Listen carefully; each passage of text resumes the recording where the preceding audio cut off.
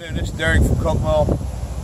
I've been getting a lot of questions on scent control. I wrote an article on scent control on canine back ago. Some guys have asked me some questions. I've been trying to explain it. I thought it might be easier if I do a little short video.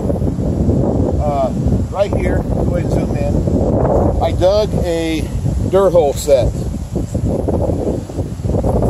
And I got some lure down there.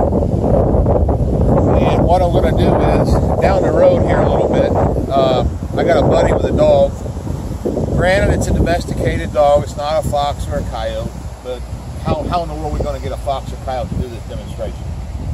But he's going to bring this dog down here. And hopefully, when this dog smells this odor, he's going to want to work this set. And hopefully he'll work it in the same concept that a fox or coyote would work it. So we'll have to experiment and see what happens. And once we're done with, I can try to explain a little bit more. So we're going to dog come down here. He's coming right now. I'm going to get out of the picture. I'm going to watch this dog work this dirt hole set.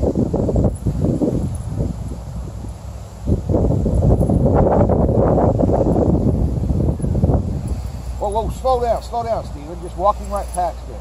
On this side, Make him come on this side. Freeze, Steven. Give him all the leash you want. Freeze. As you can see, this dog's sniffing around. He's caught a whiff of something. He's smelling that hole.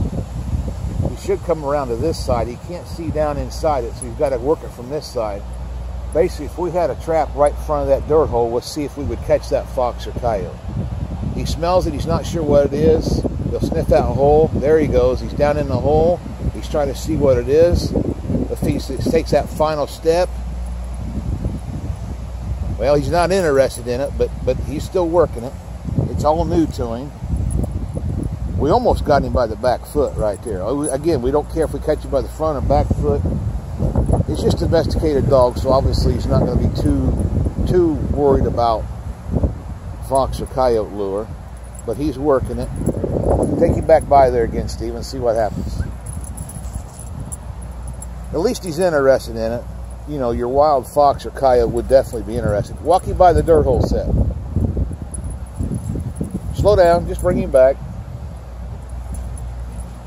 There you go. Let him work it. That's all right. Ain't gonna hurt him any. Let him work it. I want him to stick.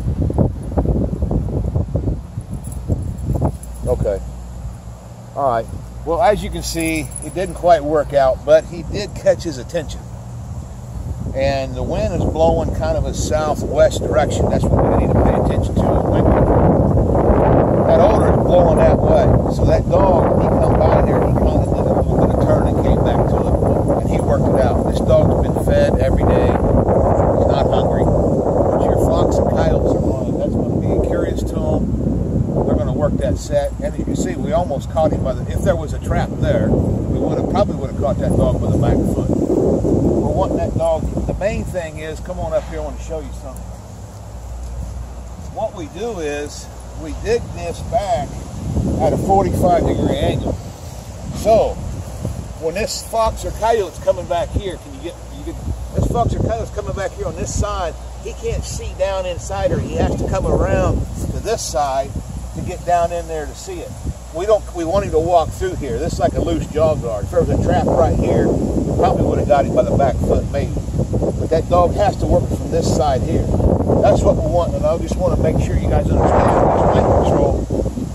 Wherever you put your trap, if the thing was way over here and the canine's on this side, he's not going to smell it because the wind's blowing that direction. That's why I told Steven to bring the dog on this side, and sure enough, when we come on this side, he caught that scent cone and came in and worked it. It's kind of a haphazard experiment we did right here. It didn't work out that good, but we'll explain a little bit to you. All right, thanks.